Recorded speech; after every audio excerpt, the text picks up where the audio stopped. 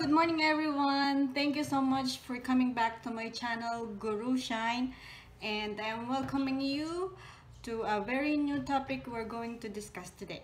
I hope you enjoy our new topic for today, a very interesting topic related to the basic probability, and we will make probability easier, okay? Our topic is about fundamental counting principle. Now we're going to learn to count the number of occurrences of an outcome using the fundamental counting principle. So what is fundamental counting principle? Okay, fundamental counting principle tells us that if one thing can occur in m ways, and the second thing can occur in n ways, and third thing can occur in p ways, and so on, then the sequence of things can occur in m multiplied to n multiplied to p and so on ways. So to better understand here, I'm going to make you hungry today. I have prepared here an example for you. Here, a school canteen serves 3 types of pasta meal. A carbonara, here is our carbonara. A spaghetti, here is our spaghetti, and a macaroni soup. They also serve 3 desserts. We have here the halo-halo, an ice cream, and a leche flan. They also serve 2 beverages, pineapple juice, and an iced tea. Now, my question for you is, are you getting hungrier? Okay, my real question to you is, if each student will have a unique menu each, composed of a pasta meal, a dessert, and a beverage, how many students will be served?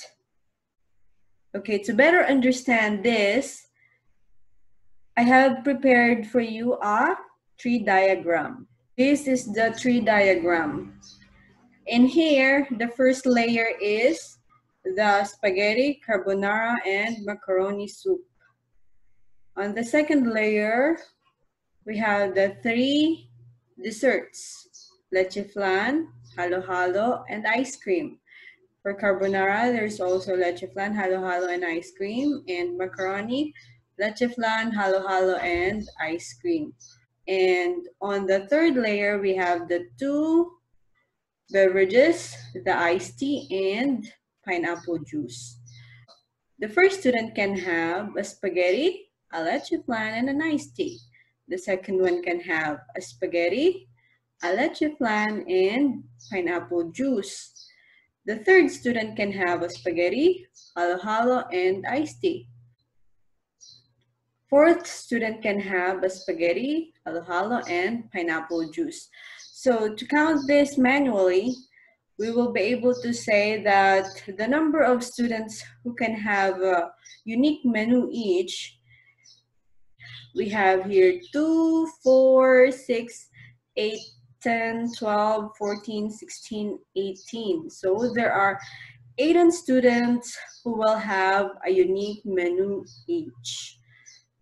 But actually, using the fundamental counting principle that says that to get the number of ways, all we have to do is to multiply the first way, m, multiplied to the second way, and multiplied to the third way, and so on. So first layer, we have 3 options. Second layer, we have another 3 options. And the third layer, we have 2 options. So fundamental counting principle says that to know the total number of options, all we have to do is multiply them. So what we're going to do, that is 3 multiplied to 3 and then multiplied to 2, then there are 18 unique menu each.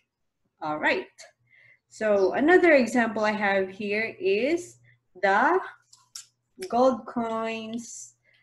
How many ways can you flip a gold coin? If I'm going to flip this, it can only be either a head, or a tail. So how many ways can we flip a coin? That is a head and a tail. So we have 2 ways. How about if we flip 2 coins? How many ways are there? The first way that can happen is the first coin is a head and the second one is a head. Another way that can happen is the first coin is a head and the second coin is a tail. Third way that can happen is the first coin is a tail. The second coin is a head. Our fourth option that can happen is our first coin is a tail and the second coin is a tail. So how many ways are there? There are 4 ways. This is the tree diagram I made for flipping 2 coins. The first one can have a head and tail only. So while the first one is a head, the second one can have a head and tail. Well, while the first one is a tail, the second one can have also a head and tail. So there are a total of 4 ways. How about if we have a die? How many ways can we roll a die? On the first roll, it could be a 1, second roll could be 2, third roll could be 3, fourth roll could be 4, fifth roll could be 5, and the sixth roll could be 6. Is there any way we can roll a die more? Is there a possibility that when we roll a die, a number 7 will occur? I don't think so. The total number of ways in rolling a die is 6 ways. So how about if we have 2 dice? How many ways can we roll 2 dice? Our answer should be 36 ways. That is, on the first die, there are 6 ways. The second die, another 6 ways, and there will be 36 ways. So my first question for you is, how many plate numbers can be provided consisting of 2 letters and 4 numbers? I have here example for you, DC6247. So we have here 2 letters and 4 numbers. Maybe if you're working in transportation company, you will be able to answer this. But for normal people like us in a good way, how can we be able to know 2 letters and 4 numbers? So for our 2 letters, for the first letter, how many ways can we choose a first letter? In an English alphabet, there are 26 ways. So how about on the second letter? Since on the plate number, the first letter could be same as the second letter. So there are also another 26 ways for the second letter. So how about the numbers? On the first number, how many ways can we choose the first number? That is, from 0 to 9, we have 10. So on the second number, still, it can be repeated. For example, 0, 0, 0, 0. So there are also 10 ways, 10 ways, and 10 ways. So all we have to do is, according to fundamental counting principle, all we have to do is to multiply the number of ways. So how many total plate numbers can be printed with this format? There are 26 multiplied to 26. So our answer is 6,760,000 plate numbers. Okay, so if we want to know the total number of plate numbers that can be printed all over the world, all we have to do is to know these calculations. Okay, so for our second question, it is related to the first question, but in here we have a restriction. We also have the same here, 2 letters and 4 numbers. Our next question, we have a restriction. We have still the same format, 2 letters and 4 digits. So the first letter, we have 26 options. If we have A here, it cannot be repeated here. So in here, we only have 25 options remaining. For the digits, the first option, we still have 10 options. But for the second one, since we have here 0, we cannot have 0 here. So we only have 9 and so on. So all we have to do is to multiply the number of ways, and our answer should be times 25 times 10 times 9 times 8 times 7. So there are total of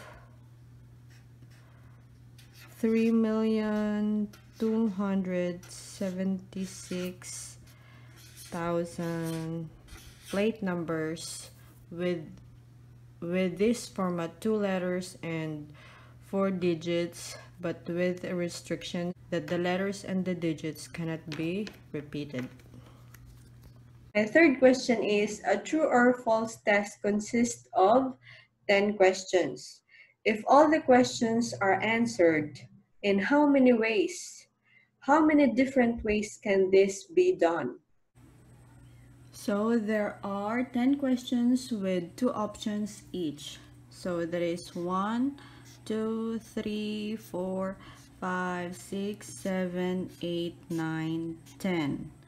So for our first question, there are 2 options, either true or false. Second question, same, and so on. So how about if there are more than 10 questions?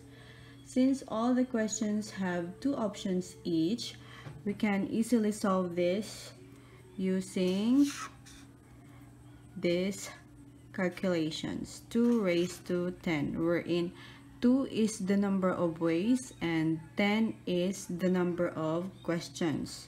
So our answer is 2 raised to 10 is 1024. Manually, that will be 2 times 2 and so on.